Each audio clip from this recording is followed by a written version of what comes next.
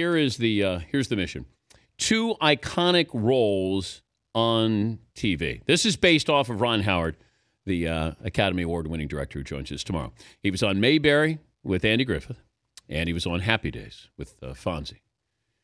#1 shows in the country. Happy Days was huge back in the 70s. All right. I said Bryan Cranston with Malcolm in the Middle. He was Hal. And, of course, Walter White with Breaking Bad. Yes, Paulie. Here's mine. Kelsey Grammer, Cheers, Frasier.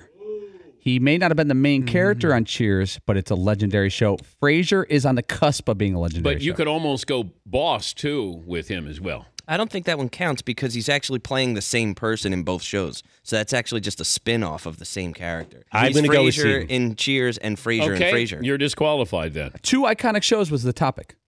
Who was on 2 2 iconic characters? But they're characters. Now, you can say, is Opie Taylor Richie Cunningham?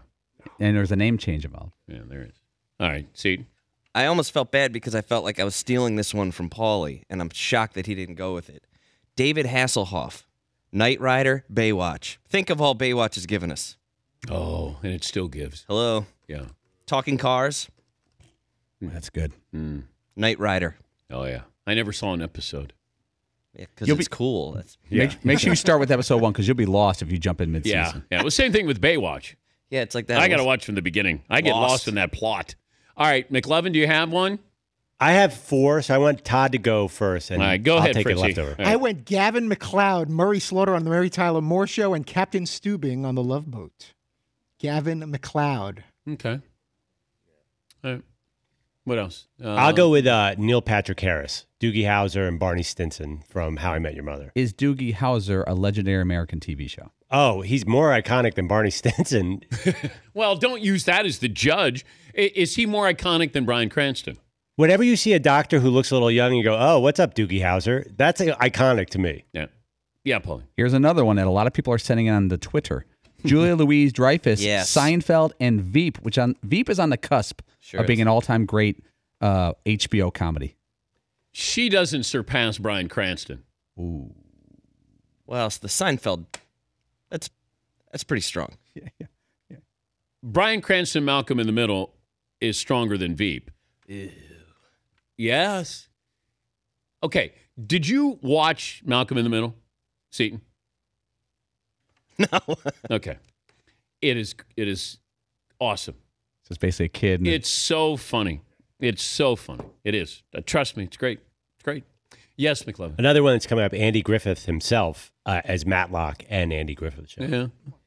Matlock, But don't you have to be like 80 to watch Matlock?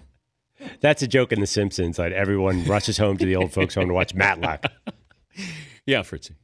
Are we leaving out any women? I feel like the females aren't being supported enough. Well, that's your wheelhouse. Mary Tyler Moore? I had B. Arthur as Maud and Blanche from Golden Girls, but it's got to be something better than What that. happened to this show here?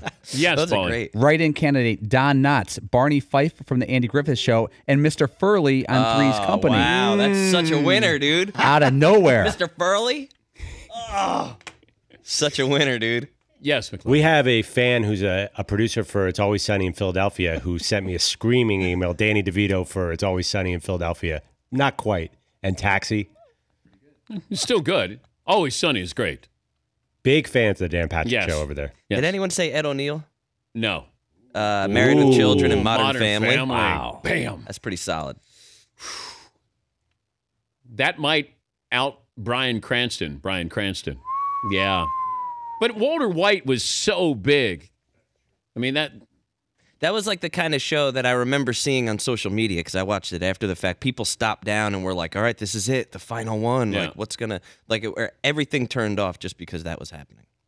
yeah, Paul. I just got an email from the United States Olympic Committee. They'd like to weigh in on this, and they actually back you, Dan. They say if you sprinkle in Bryan Cranston's 3-episode arc on Seinfeld as dentist Tim Watley, you could pop Seinfeld on his resume. Man, Yeah. Walk off. so good. Yeah. So good. The So thing is, good. it's such a different character. I'll give you that. There's no wider range in the two characters of people than Walter White and Malcolm in the Middle. That's what he gets credit for. You know, like those are complete opposites, right? Well, what was his character like in Malcolm in the Middle? Goofy. Like he was a dad who was a kid. He was goofy. fun, get in trouble all the time, kind of absent-minded. His wife Lois was the strong one there, had the 3 boys. Just watch. There's one episode of Malcolm in the Middle. Watch it, and then if you have a different opinion, then you know what? I'll stand down. When he wants to become a professional race walker, just watch. I'm in.